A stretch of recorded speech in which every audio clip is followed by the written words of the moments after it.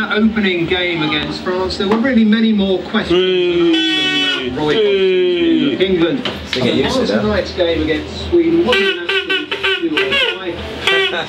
What's wrong with this? It's just knackered. England! A river of more than 20,000 Swedish fans flowing towards Kiev. Yeah, no, outnumbered. They had 18,000 compared to 5,000 England. It's not the England supporters who because they got more tickets on their travels, but here they were overwhelmed by 4-1. At least this group didn't seem to mind being in the minority. With defeat not an option, manager Roy Hodgson had to abandon the cautious approach employed against the French. In came £35 million striker Andy Carroll, a big price tag and a big night for the Liverpool player. It was a gamble which was quickly rewarded. Captain Steven Gerrard delivering an inch-perfect cross for Carroll to power the ball home. Cooney to Rooney. After so much promise in the first half, England caved at the start of the second.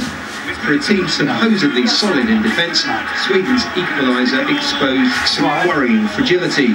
Olof Mellberg making the most of this mess to pull Sweden level. And within 10 minutes they were ahead. Mellberg left completely free to head in a second. Suddenly Sweden were beating England at their own game.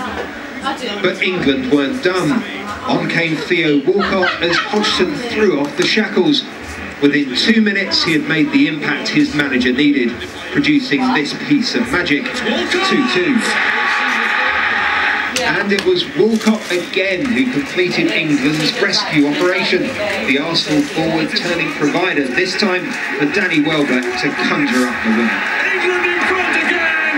It is a touch of class from Danny Welbeck. We wanted to pick it up a bit more offensively, and if you score 3 goals, it's the main thing. And guys work hard, we've got a long way back home now.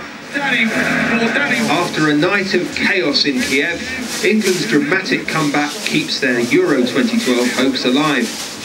And to think this team was supposed to be dull.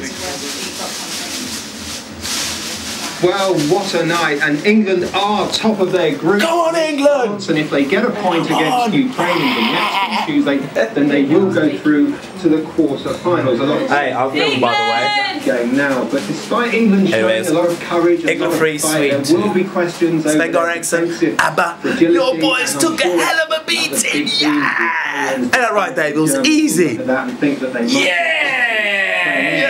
Easy, Michelle, yeah! Easy. It was easy, Gary, wasn't it? Thank you very much. Now on BBC. Come on! Go on, England! Difficult, isn't it? What's wrong with it? It's a technique. Come on, England! Anyway, England free, Sweden 2. Come on! The island still having to generate its own energy.